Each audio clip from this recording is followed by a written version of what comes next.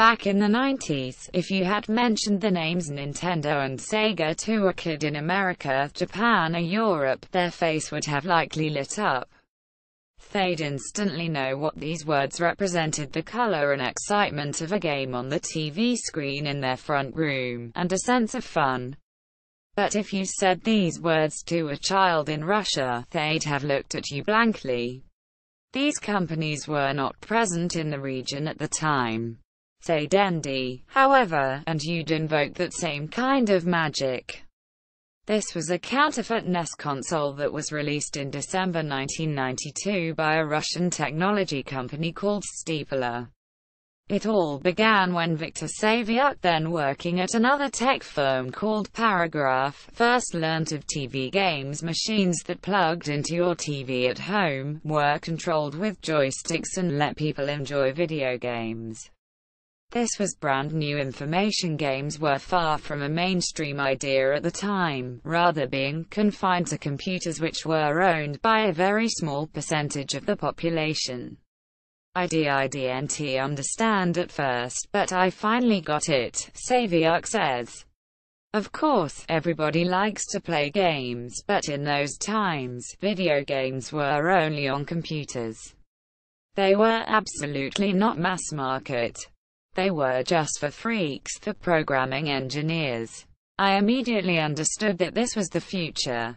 Thanks to Nintendo and Sega, and Atari before them, this business existed and it was huge, but it wasn't in Russia. I understood that this was the future. This was a place for new business in Russia. Savyuk approached tech company Steepeler, which made printers and computers, to make Dendy, and went on to launch the firm's games division as this arm's sole employee. With this came the backing and logistics to make his dream a reality. We understood from the start that we were selling counterfeit products, but the first thing you have to understand is that in that time in Russia, intellectual property was not protected, he explains. The law didn't protect IP-like games, consoles in Russia. There, our business was absolutely legal. But of course, in America and Europe it was completely illegal. Of course, Taiwanese manufacturer did not care about that. What would become Dendy was built in a factory in Taiwan, largely due to the fact that machines from China were famed for the low quality. But there was one, admittedly pretty major, catch: Savyuk had no idea what a games console looked like, let alone what heck they needed under the hood. I was sending a lot of faxes to the manufacturer to find out what the console looked like, he says. Even at this time, I had never seen a console or a TV game. One had no idea how it worked, it was just a fantasy in my mind. They asked me a lot of questions. What kind of console do you want, 60 pins or 72 pins? I had no idea what they meant. I didn't know the difference between Nintendo, Famicom. I knew nothing about it. I just knew the idea. I don't know what they thought about this stupid, crazy Russian man who was sending these faxes asking for 10,000 units and understanding nothing about this console. They sent me an example in October 1992. I put in the TV cable, switched it on and realized that this was the bomb. This would absolutely explode in the market. Savyuk's first major hurdle, creating the machine, was behind him, but now he faced another, arguably bigger, one: explaining what a games console was to a country that largely had no idea about this brand new entertainment medium. To help him in this process, Savyuk turned to illustrator Ivan Maximov to design a mascot for the machine. I just tried to draw different playful characters and the name came up in parallel, Maximov explains. I really love elephants and other animals with trunks. At the same time, Victor had a nose which reminded me trunk. That was just one step. Savyuk then turned to television advertising, complete with its own jingle, to sell the console. I had to put a lot of money in advertising just to explain what TV games were, he says. I needed a name that people could use instead of TV game. So, I put a lot of money into advertising just for the Dendy brand name. We had a nice elephant mascot so people understood that it was something fun, but they understood nothing else about it. When I showed the console to someone, I said this is Dendy. A few years later, people were asking what kind of Dendy do you have, Nintendo or Sega? That might sound strange to someone from the UK, but it was absolutely a real situation in Russia. It was what I wanted to do. Of course, when you have a brand name, this was a protection for my sales, my distribution and so on. This might sound far-fetched to someone in the West, a counterfeit console with a marketing budget being advertised on TV with its own jingle. But Nintendo had no interest in the Russian games market. And even if they had, the company would have no legal standing in the country. The first thing you have to understand is that we absolutely follow the rules and laws in Russia, Saviuk explains. So, it's very important. I did not make advertising for counterfeit console. I did not make an advert for a Nintendo console. I made advertising for Dendy console.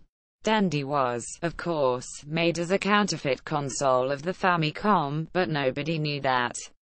For people, it was just a box with a Dendy logo, an elephant, and it played TV games. Who could have attacked me? Only Nintendo, but not in Russia. I was very careful when I first contacted Nintendo of America because my lawyer asked me whether we were okay. In the territory of America, we were pirating, so we could have a big problem there. When we started the campaign, we did nothing wrong. Nintendo was not represented in Russia. Nobody could ask us what is this? It's counterfeit. Even if someone did ask, they could do nothing in Russia because there was no law about that in Russia at the time. The machine wasn't exactly a smash hit when it launched in stores. Having been released in December 1992, it went on to sell between 20,003,000 units a month for the first 6 months. This was, in part, due to the fact that the machine used the French Seacom sequential color with memory standard rather than the more common PAL, which made the console pretty expensive at launch. I said this was a big mistake because people who were able to buy video games were already buying modern TVs, mostly Japanese, which had both systems, PAL and Seacom, so it's no problem. Dmitry Agaronov, who at the time ran one of Moscow's biggest games stores, stocked with lower quality Chinese fakes, explains. Their console ordered from Taiwan was much more expensive than a PAL one. They didn't listen and they started to import Seacom systems, so I didn't even buy any of them. So, the following May, Saviuk built a new machine called Dendy Jr. It launched in June 1993, with a new design and lower price, and with Saviuk doing his best to make his hardware the best possible option for games retailers.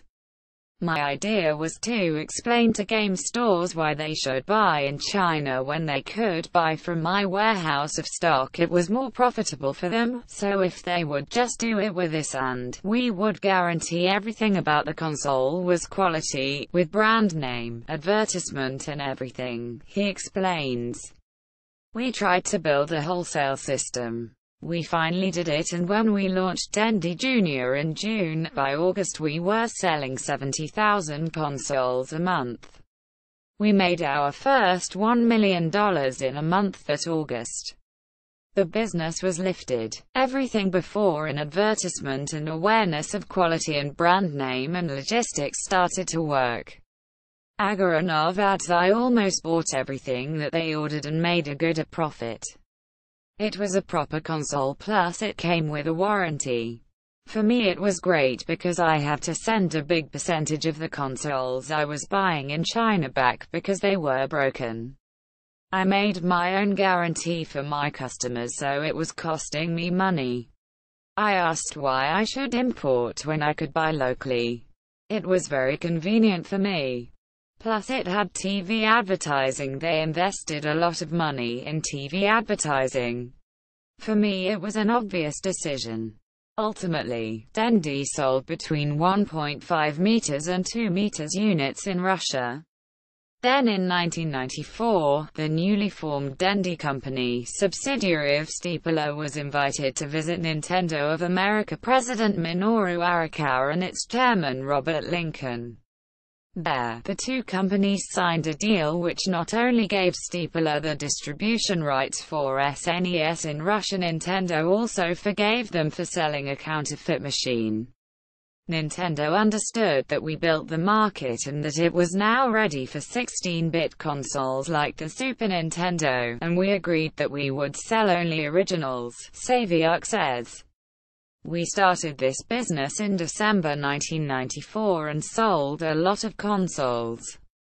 That is what Saviuk is most proud of when it comes to this story, that with Dendy, he pretty much single-handedly opened up the Russian games market to the world.